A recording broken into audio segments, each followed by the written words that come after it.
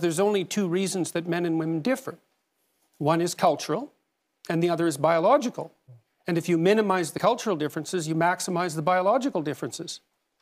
So I know everyone's shocked when they hear this.